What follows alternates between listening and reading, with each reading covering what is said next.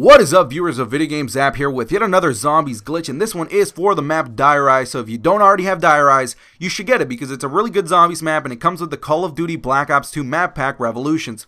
Anyways, this is the starting room, and while you're in here, you're going to want to kill a few zombies because it does take 750 points to go through that door. But once you've done that, please, for the love of God, follow exactly where I'm going, because if you're brand new to this map, it can be extremely easy to get lost, and on top of that, there's actually quite a bit of distance between the starting room and the glitch room. But one of the huge advantages of this glitch is that you can do it right at round 1, because it doesn't take too many points to traverse through this map. Like I said, only 750 points to go through that door, and that's it.